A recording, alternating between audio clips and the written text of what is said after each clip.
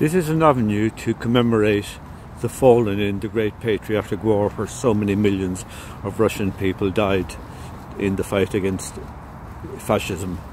We call it the Second World War. In Russia it's called the Great Patriotic War. As you can see on the sides, there's lots of photos of ordinary people. Some of them are soldiers, but most are ordinary people with lots of medals. So it's all in Russian, so of course I don't understand it, but I'm sure it's saying something about the part they took in the struggle.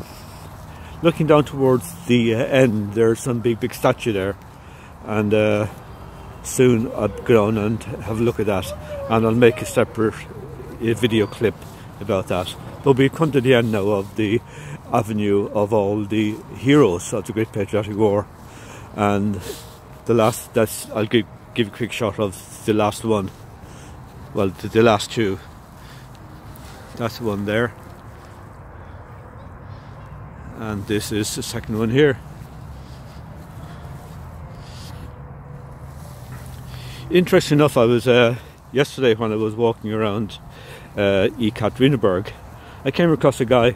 I just passed him, I didn't talk to him, just passed by a guy who was the image of Joseph Stalin.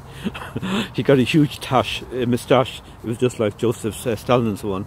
So it was a bit of a shock seeing it, because it was like he'd come back from the dead, but of course he hasn't.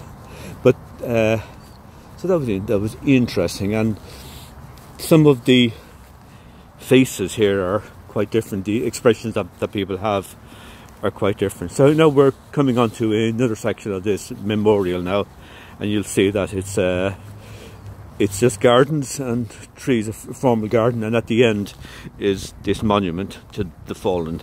I'll talk a bit more about that later on. So that's all for now, possums.